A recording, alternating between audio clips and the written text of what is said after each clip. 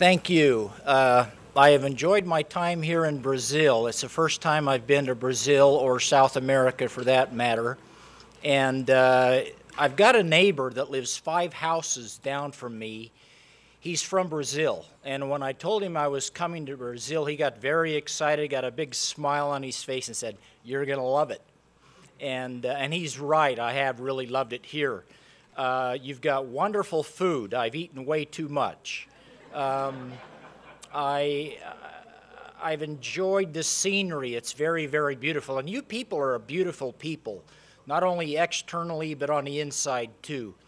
And I've picked up a few words that I've been here. I know how to say, wait a minute. I know how to say thank you, very good, and pain. So I'm going to try this in a sentence, see how I do. Arigato for returning this mucho-bone Saturday afternoon when there is so much mucho-bone weather outside to attend what will hopefully be a mucho-bone lecture on diathermy. Hopefully my lecture will not cause much door. How'd I do? Okay, all right, thank you.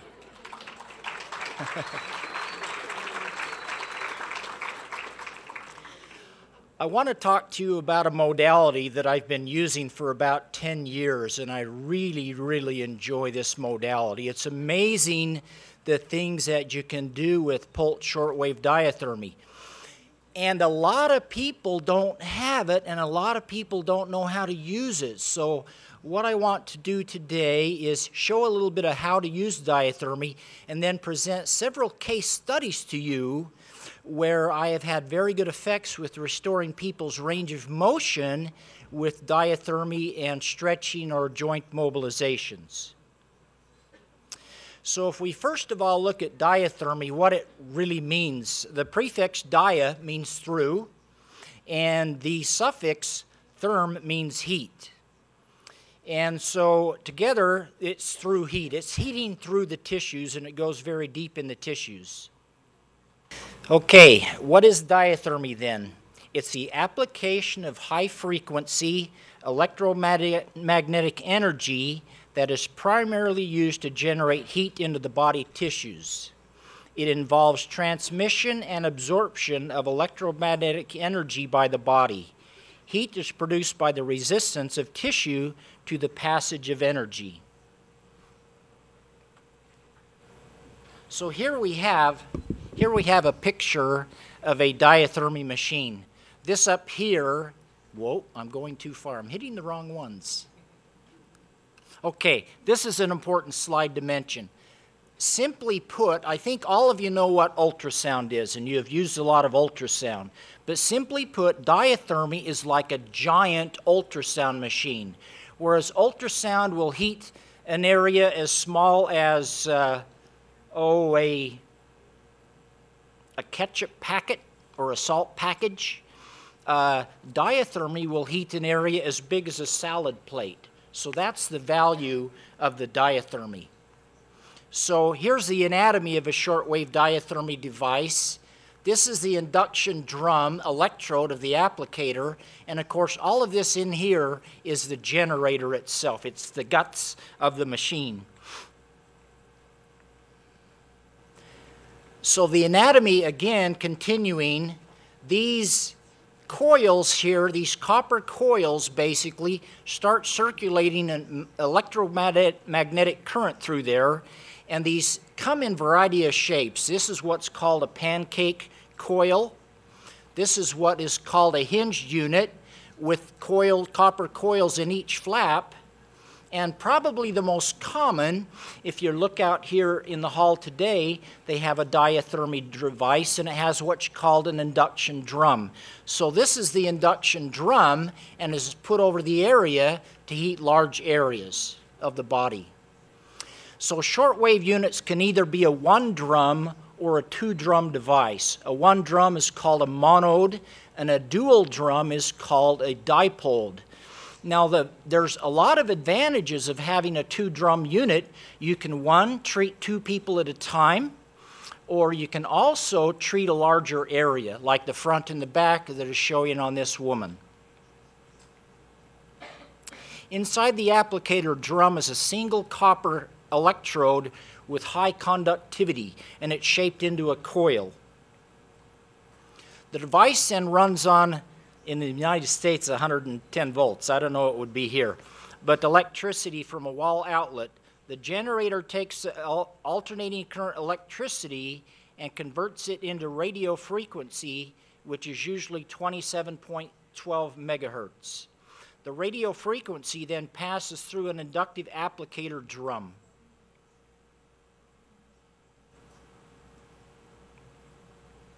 So this is a little of the physiology behind how it works. As a high-frequency electrical energy is applied to the coil, a fluctuating magnetic field is generated around this coil. Then as the radio frequency exits the drum, an oscillating magnetic field is produced in the body. As a magnetic field passes through the tissues, it causes a reaction in tissues, producing both thermal and non-thermal effects. There's two ways in which diathermy heats tissues, and the first is known as the dipole reaction. And there's also eddy currents. With the dipole reaction, a dipole is a molecule whose ends carry opposite charges. The electromagnetic wave produced by shortwave diathermy causes rotation of these dipoles. As these rotate, friction occurs, which results in heat.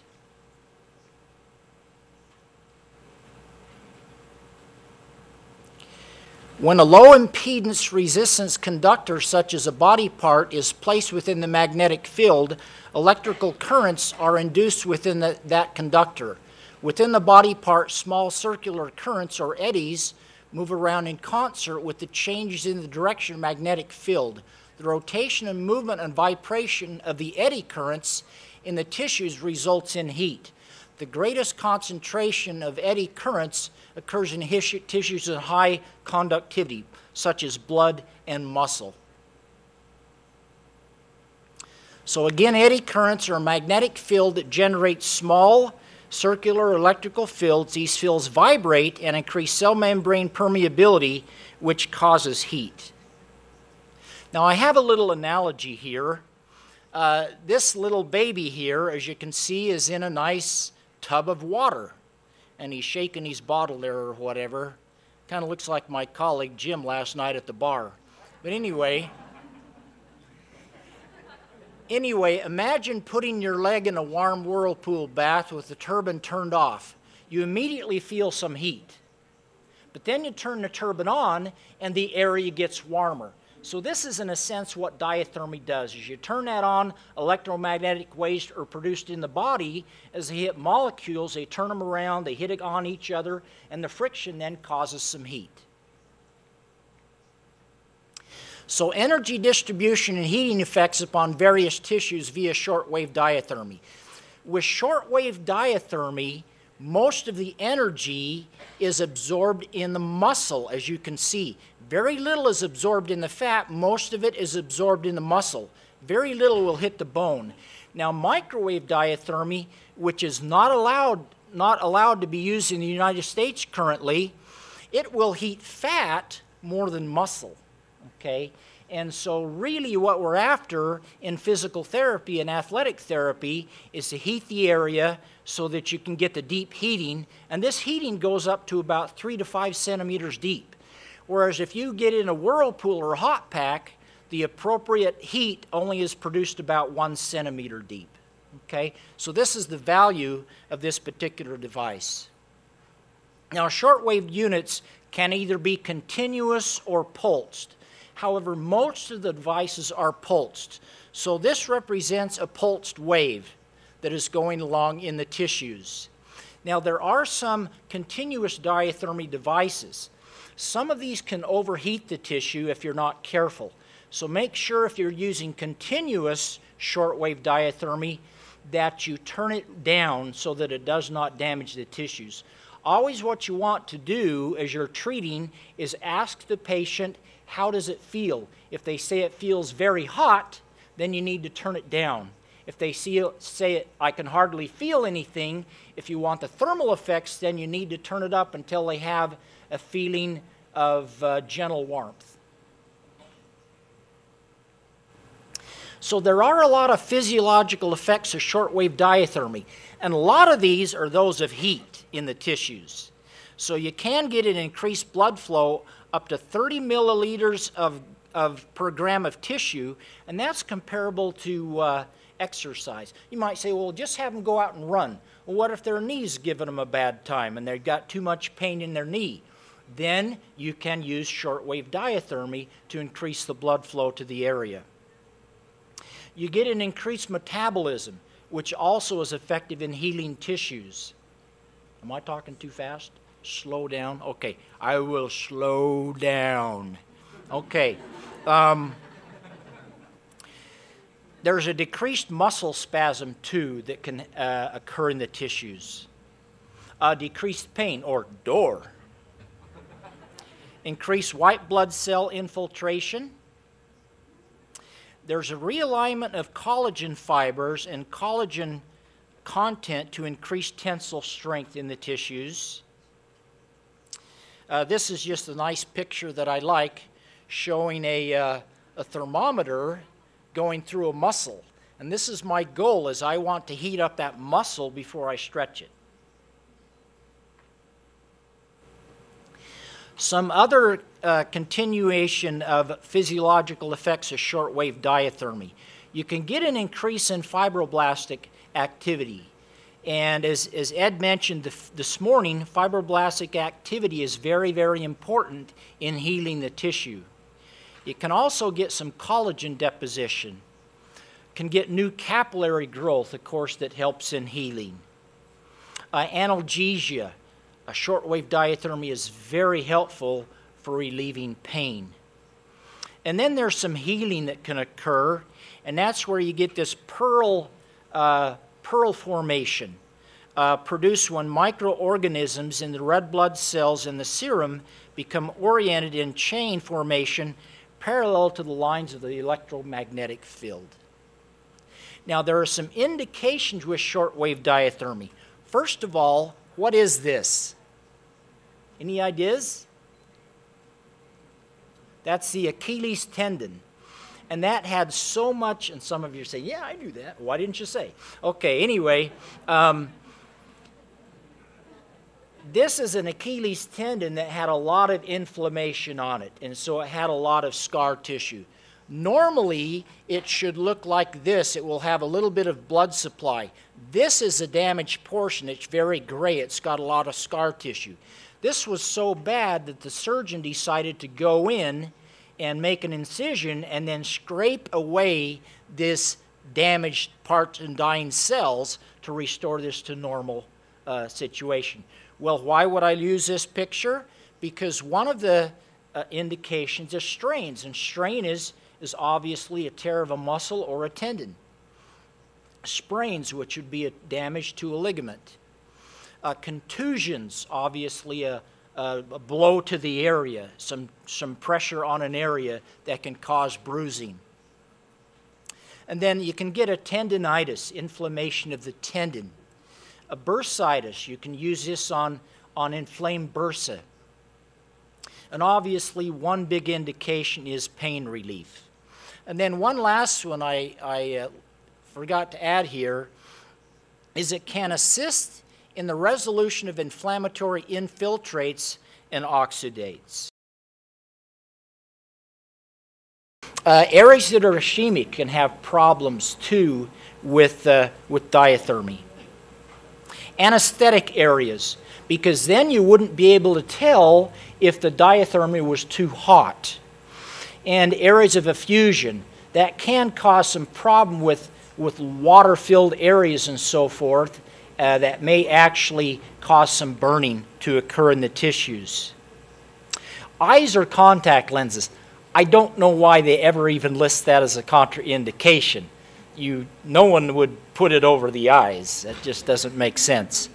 Don't use it on the testes or the ovaries, or caution over the pelvis during pregnancy. More contraindications for shortwave diathermy. Over moist wound dressings, not a good idea to use. Fever. If you've already got a fever, a fairly high temperature, if you heat a large area of the body, that's just going to cause the temperature to go up even more. Epiphyseal plates. Now, we don't really know what would happen. For example, with ultrasound, it used to be a contraindication to use over epiphyseal plates. However, that was when they used 3 watts per centimeter squared with 1 megahertz ultrasound. That would easily overheat the tissue. Now, what they have found in physical therapy since then is that if you use ultrasound over an epiphyseal plate, a growth plate, as long as you don't turn the intensity up over 1 watt per centimeter squared, you should be okay. However, we don't know what would happen with diathermy, and there's no way you can research it. You're not going to get 50 kids and say, we're going to try to fry your epiphyses on 25 of you, and the other, we're not going to do anything. So it's just a thing that we cannot study. Cancer. The problem with using diathermy over cancer is, again, it increases the metabolism, and that obviously could cause the cancer and the tumor to spread. Pacemakers. Don't use a diathermy in the vicinity of a pacemaker. That means I wouldn't even let someone with a pacemaker go in the same room. Again, we don't know what would happen. That's something we just can't research, because people might die, and there goes your funding. So you have to be very, very careful when somebody has a pacemaker. And it's best not to use ultrasound or diathermy in the area of a pacemaker. Metal implants. This is so important to mention that you're not to use diathermy over metal implants, because what might happen is it is hypothesized that the metal will actually heat up when the diathermy hits it. So according to the FDA, all of the textbooks and all of the journal articles have to say, do not use shortwave diathermy over metal plates. Okay? Now, I've done some over metal plates, and I'm going to show you today. And the people were just fine. So stay tuned. The typical diathermy unit is very, very easy to use. The first thing that you do is you simply hit the on button, so you turn it on, and then you go over and you adjust the pulse rate. So this will go anywhere from 100 up to 800 hertz, or pulses per second, and then you adjust the pulse width. There's a little button you push to adjust the pulse width. You can go anywhere from 100 up to 400 microseconds, and that can provide some very, very good treatment for the individual. And then you simply push the button and the treatment goes. Typically, a diathermy treatment will be 15 to 20 minutes. We have found significant heating after 20 minutes of shortwave diathermy. Heating the decay rates of pulse shortwave diathermy. Well, years ago we did a study where we put temperature probes in the calf of some of our students. Okay? These temperature probes are about a 16 gauge. They went in about 3 centimeters into the muscle, 3 to 4 centimeters into the muscle, and they were actually 3 centimeters deep from the skin. And what we did is we applied pulse shortwave diathermy. And on average, the temperature went up 4.5 degrees. That was quite a good temperature increase. So if you're starting with a baseline of, say, 36, you can get them up to 40.5 in a matter of 20 minutes. Well, what we did with this study is we compared it, or we also found the decay rate, if I can get it here, is 2 to 3 times slower than ultrasound. That's what means when we turn an ultrasound machine off, the temperature starts to go down slowly. It does, or excuse me, fairly rapidly. It doesn't go down slowly. You can't give an ultrasound treatment and wait a half hour and then stretch the people. It's not going to work. You immediately need to begin applying your stretch. because within about 10 minutes, you're going to lose most of that heat. Well, with diathermy, we found out it's 2 to 3 times greater. So often you have 20 minutes with diathermy to perform your heating, your stretching, or joint mobilizations. Now, to continue on with this, a lot of people treat large areas with ultrasound, and don't feel bad if you do that because you just don't know better. But years ago when I went to school, the parameters for ultrasound was, oh, use it for 5 or 10 minutes, okay. What intensity? Oh, 1.5 watts per centimeter squared. Okay, how big of an area? Oh, whatever it takes. When I was training to be a athletic therapist for the 2002 Winter Olympics in Salt Lake City, one of the sites I worked with is Canadian skating team. And I went into the clinic and saw an athletic therapist giving an ultrasound treatment over to the entire back of one of the ice skaters. That's just not going to do very good. So what I've recommended is you heat an area twice the size of the sound head. So what we did is we compared diathermy heating and ultrasound heating. So for this particular study down here, what I did is I put the drum on the tissue, then I traced the area that drum would cover. I then did a 20-minute diathermy treatment. Then we had the people go home and come back 2 days later, and we treated an area. They had this left, the little marker left on the tissue. Then we treated that whole area with diathermy, with ultrasound. Now let's see what the results were. This is quite interesting.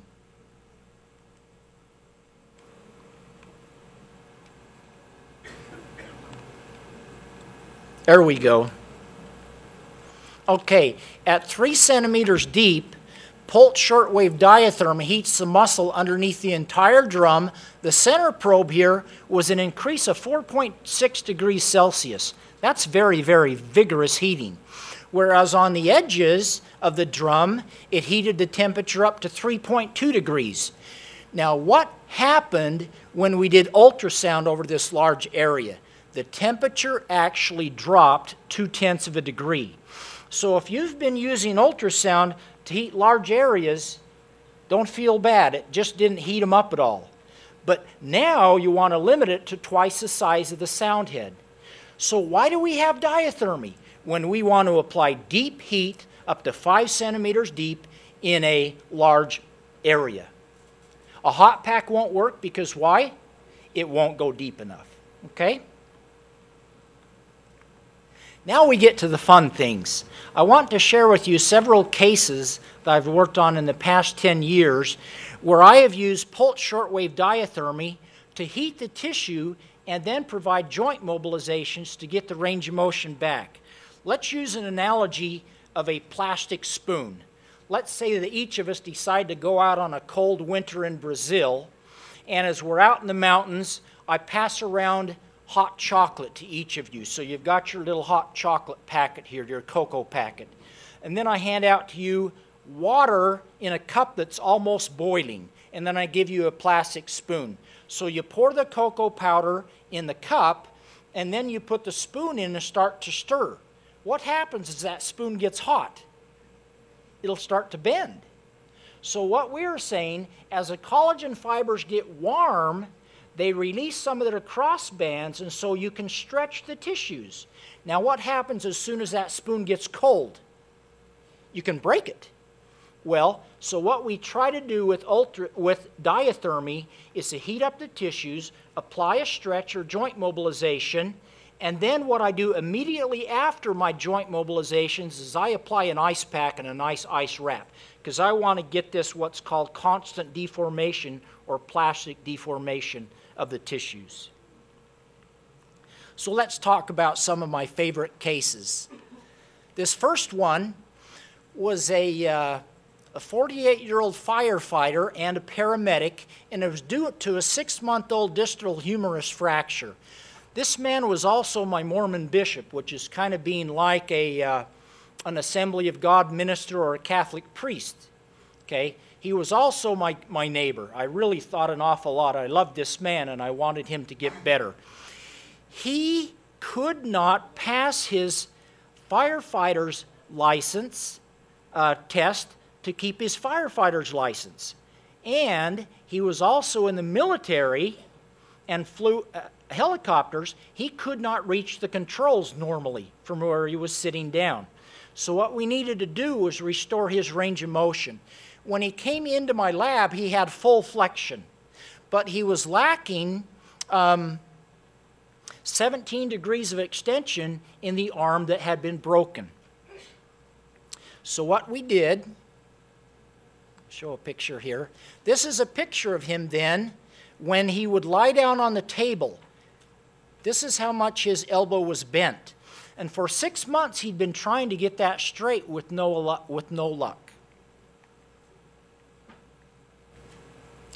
So to heat the tissue, we did an application of pulse shortwave diathermy, 15 minutes at 800 pulses per second and 400 microsecond pulse duration. Now I have up here note, in prior research, this is shown to raise the temperature over 4 degrees Celsius.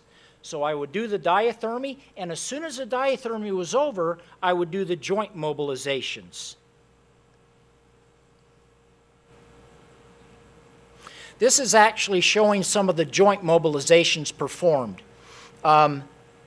These aren't nearly as good as this one. I found this to be an excellent one. What I do is I put the forearm through my thighs, I cramp down and pull traction. And then with the other arm, I stabilize the radius and ulna, and then I push down, I do anterior glides of the humerus. This will really bring back extension. And the reason I'm doing this with gloves on is they're biking gloves and they have padding on them so it's more comfortable for the patient. Okay, this is kind of a busy slide, but realize for 6 months he'd been stuck. His elbow was frozen. Before the treatment, he was at 17 degrees of extension. After the treatment, he got to 8 degrees extension. He came in 2 days later, he started at 6 degrees, he ended it at 4 degrees.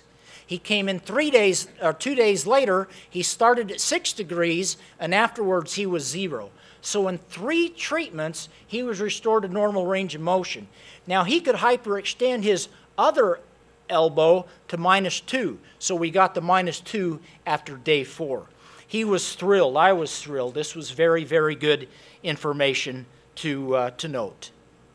So again, with just 3 treatments of pulse shortwave diathermy and joint mobilizations, he gained 17 degrees of range of motion, or got to normal. This is him before. This is showing the after picture. That's one case. This is showing the side view of that. Now, several years ago, there was an article in the Journal of Bone and Joint Surgery that said obtaining the last 5 degrees of extension when you perform, when you've had surgery or broken a limb is extremely difficult to get back in the elbow. I mean, you might think about all the patients you've treated and how hard it is to get back that last 5 degrees of extension. We've had some luck doing that. Now, remember, I mentioned do not use shortwave diathermy over metal. However, I had this crazy idea some years ago that if we could heat the tissue around the metal using pulse shortwave diathermy, maybe that could help restore range of motion in people that have implanted metal rods and plates. So this research and these patients have been only treated with the Megapulse 2 by Accelerated Care Plus out of Reno, Nevada of the USA. We use 48 watts. Now these results may not be found in other shortwave diathermy devices and therefore may be contraindicated until further research has been proven otherwise. Daniel, stand up just a minute so everyone can turn around and see how attractive you are. Everyone, this is Daniel, and he works for IBRAMED. 2 years ago, Daniel had a soccer injury that broke his distal fibula. And then they surgically put a plate on his fibula that was probably 12 centimeters long. Just 2 days ago, we used the IBRAMED pulse shortwave diathermy unit for 15 minutes, and we heated up that joint line with the metal in there. And did the metal burn you? No, it did not get hot.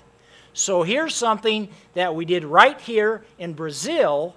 And I'm not saying that necessarily you should do it, but it can be done, okay, if you have metal in the areas. Again, though, this is an FDA thing. Thank you, Daniel, very much. Appreciate that. Okay, we found that when you we had an individual who was a construction worker, and he fell 2 stories onto the cement. He fractured his humerus. They healed that, or they did surgery and put a metal rod in his humerus with several screws. He came into our lab, and we wanted to test and see if indeed this metal plate heated up. So we put a temperature probe in till it touched the metal. Then we put another temperature probe in on the muscle just as deep as the metal. Then we did pulse shortwave diathermy at 48 watts. The temperature on the metal went up 4.5 degrees Celsius. The temperature on the muscle, you guessed it, 4.5 degrees Celsius. This metal was not overheating. It wasn't damaging the tissue. Now you have to be careful. Never use this on the pins or the rods that have circles on them, because the electromagnetic energy can be like an antenna on those rings, and that can cause some overheating. It was quite remarkable. Now, this was my first patient. Even before I did any research on metal and shortwave diathermy, this is the first patient I dealt with. I called one of my friends who I worked for years ago as a physical therapy assistant. And I said, I've got this crazy idea with diathermy. Send me your most difficult case that you haven't had much luck on. And he told me about a case that he had. And so I gave her a call. She had been to him for 40 treatments, and she was still lacking about 25 to 30 degrees of extension in the elbow. What had happened was a horrible accident. In June 3rd of 2002, her elbow was shattered by an airbag during a car accident. She had surgery that same day, but unfortunately, the implanted screws and metal failed, so she had surgery again 3 weeks later. The hardware didn't work, as I mentioned, so another surgery was performed. The doctor said this shatter was so bad it was like trying to screw cornflakes back together. Now, this is the picture of her x-ray right here. So you can see right here, this is a 8-centimeter long screw. This is a metal plate, and these are several screws in that area. No one in their right mind would do pulse shortwave diathermy over that. But sometime I've been accused of being a little crazy and going on the edge. And so I gave her a call, and I said, when can you come into the lab? She says, I'll come in tomorrow. Well, she met me at the lab the next day. She'd been doing some homework. She was a high school English teacher. She got on the internet that night and found 12 articles that mentioned, do not use pulse shortwave diathermy over metal. But she was a very spiritual lady. She prayed about this and felt that it might just be okay, and I'm glad she did. She came in the next day. We took some range of motion measurements.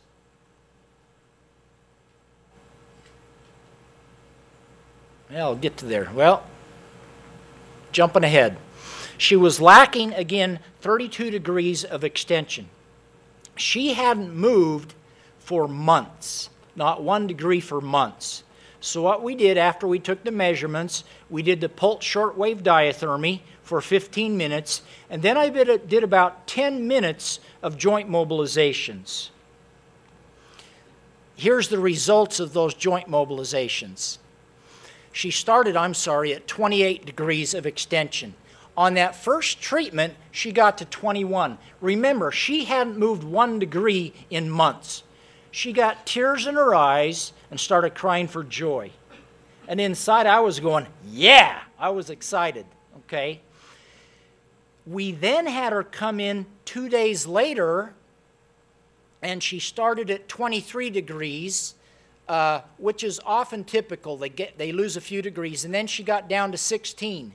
Then on day 3, she came in at 18, finished at 12. On day 4, again, we kind of hit a roadblock. She started at 18 degrees, got down to 12. On day 5, she started at 14, got down to 7. And on day 6, just 12 days after we first saw her, she went from 10 degrees of extension clear down to 3. That's incredible.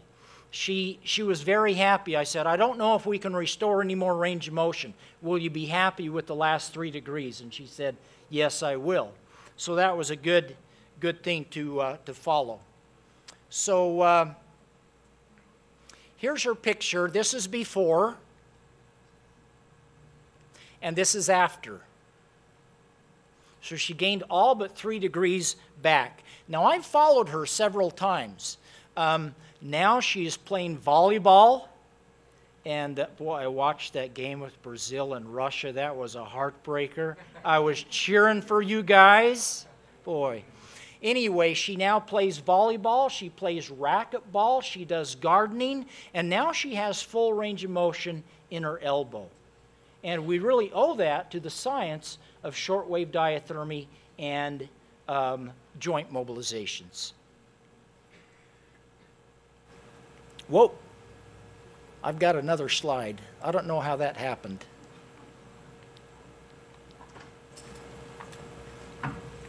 Got to have my videos now. I jumped right up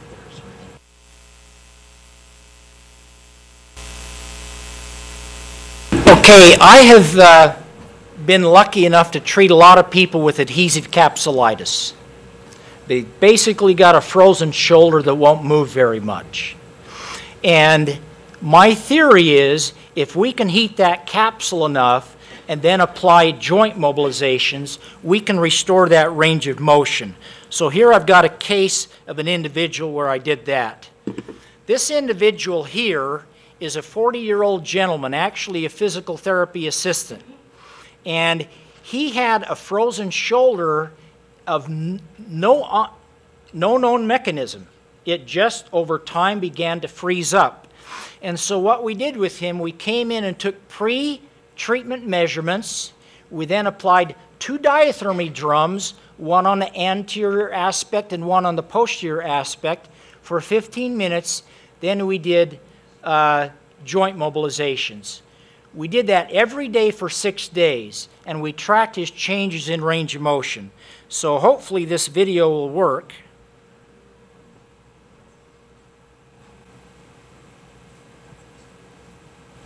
Okay, I have to come over here and click it. Okay, this is showing his unaffected arm there. This is showing his affected arm. So he's at about 100 degrees of abduction. 6 days later, this is what he looked like. There's his unaffected arm. Here's his injured arm. Pretty remarkable, pretty exciting. Okay, as you can see in that first picture, his left arm goes to full flexion. His right arm, he's still lacking about 50 degrees of flexion. Then we go over here. This is again 6 days later after 6 treatments. There's his unaffected arm. Here's his affected arm.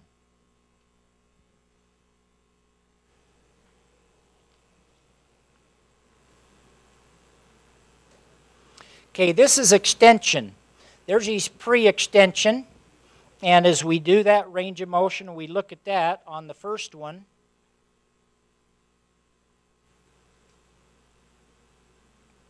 That's his unaffected arm. That's his affected arm. He's really lacking a lot of extension.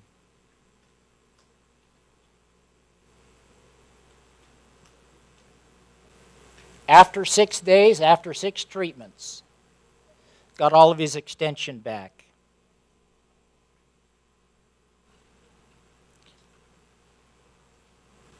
There's one more slide I need you for, Raina.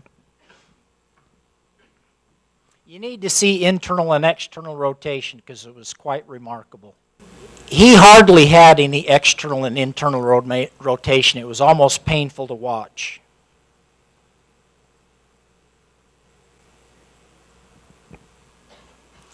So there's normal external rotation. Here's the opposite arm. He's really frozen. Really frozen. Again, after a regimen of pulse shortwave diathermy and joint mobilizations, this was restored, as you'll see now.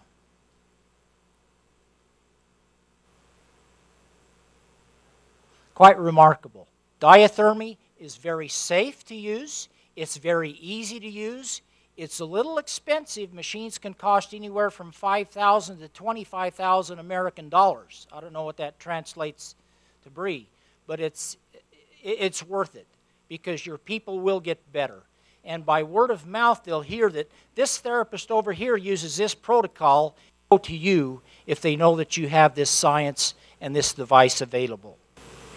Okay, that's the end of my presentation. Thank you very much.